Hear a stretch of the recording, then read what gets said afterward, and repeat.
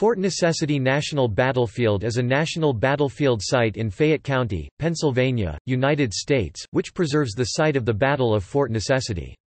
The battle, which took place on July 3, 1754, was an early battle of the French and Indian War, and resulted in the surrender of British colonial forces under Colonel George Washington, to the French and Indians, under Louis Coulon de Villiers. The site also includes the Mount Washington Tavern, once one of the inns along the National Road, and in two separate units the grave of British General Edward Braddock, killed in 1755, and the site of the Battle of Jumonville Glen.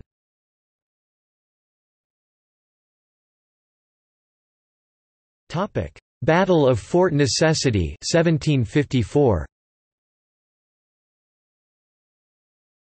After returning to the Great Meadows in northwestern Virginia, and what is now Fayette County, Pennsylvania, George Washington decided it prudent to reinforce his position. Supposedly named by Washington as Fort Necessity or Fort of Necessity, the structure protected a storehouse for supplies such as gunpowder, rum, and flour. The crude palisade they erected was built more to defend supplies in the fort's storehouse from Washington's own men, whom he described as loose and idle, than as a planned defense against a hostile enemy. The sutler of Washington's force was John Fraser, who earlier had been second in command at Fort Prince George. Later he served as chief scout to General Edward Braddock and then chief teamster to the Forbes expedition. By June 13, 1754, Washington had under his command 295 colonials and the nominal command of 100 additional regular British Army troops from South Carolina. Washington spent the remainder of June 1754 extending the Wilderness Road further west and down the western slopes of the Allegheny Range into the valley of the Monongahela River. He wanted to create a river crossing point roughly 41 miles (66 kilometers) near Redstone Creek and Redstone Old Fort. This was a prehistoric Native American earthwork mound on a bluff overlooking the river crossing. The aboriginal mound structure may have once been part of a fortification. 5 years later in the war, Fort Byrd was constructed at Redstone Old Fort. The area eventually became the site of Nemacolin Castle and Brownsville, Pennsylvania—an important western jumping-off point for travelers crossing the Alleghenies in the late 18th and early 19th centuries. To reach the Ohio River Basin's navigable waters as soon as possible on the Monongahela River, Washington chose to follow Nemacolin's Trail, a Native American trail which had been somewhat improved by colonists, with Nemacolin's help. He preferred this to following the ridge-hopping, high-altitude path traversed by the western part of the route that was later chosen for Braddock's Road. It jogged to the north near the fort and passed over another notch near Confluence, Pennsylvania into the valley and drainage basin of the Youghiogheny River. The Redstone destination at the terminus of Nemacolin's Trail was a natural choice for an advanced base. The location was one of the few known good crossing points where both sides of the wide deep river had low accessible banks. Steep sides were characteristic of the Monongahela River Valley. Late in the day on July 3, Washington did not know the French situation. Believing his situation was impossible, he accepted surrender terms which allowed the peaceful withdrawal of his forces, which he completed on July 4, 1754. The French subsequently occupied the fort and then burned it. Washington did not speak French, and stated later that if he had known that he was confessing to the assassination of Joseph Coulon de Jumonville, he would not have signed the surrender document.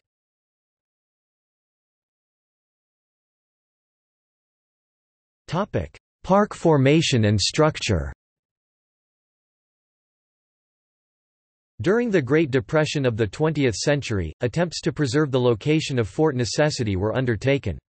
On March 4, 1931, Congress declared the location a national battlefield site under management of the War Department. Transferred to the National Park Service in 1933, the park was redesignated a national battlefield on August 10, 1961. As with all historic sites administered by the National Park Service, the battlefield was listed on the National Register of Historic Places on October 15, 1966. Subsequent archaeological research helped to uncover the majority of the original fort position, shape and design. A replica of the fort was constructed on site in the 1970s. A new visitor center, which also is home to a National Road Interpretive Center, opened on October 8, 2005. The battlefield and fort are currently being improved.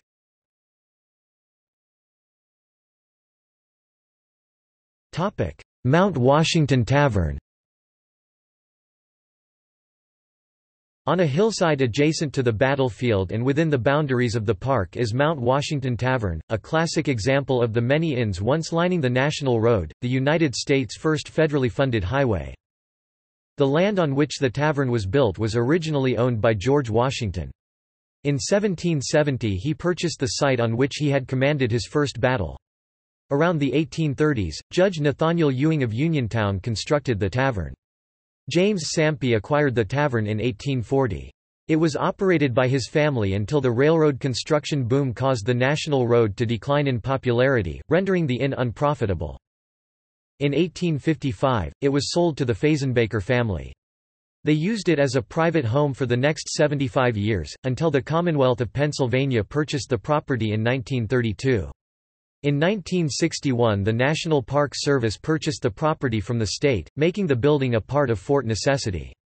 The Mount Washington Tavern demonstrates the standard features of an early American tavern, including a simple barroom that served as a gathering place, a more refined parlor that was used for relaxation, and bedrooms in which numerous people would crowd to catch up on sleep.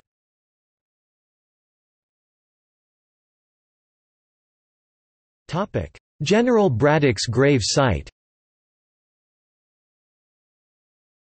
In a separate unit of the park, lying about 1 mile (1.6 kilometers) northwest of the battlefield, is the grave of General Edward Braddock.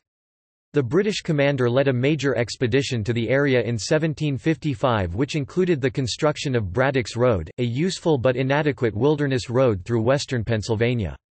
Braddock was severely wounded in the Battle of the Monongahela as the British advanced toward Fort Duquesne.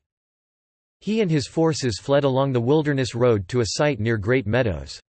Braddock died on July 13, 1755, and was buried in an elaborate ceremony officiated by George Washington. He was buried under the road in order to hide the location of his grave from the enemy French and Indians. In 1804 Braddock's remains were discovered by men making repairs to the Wilderness Road. A marker was erected in 1913.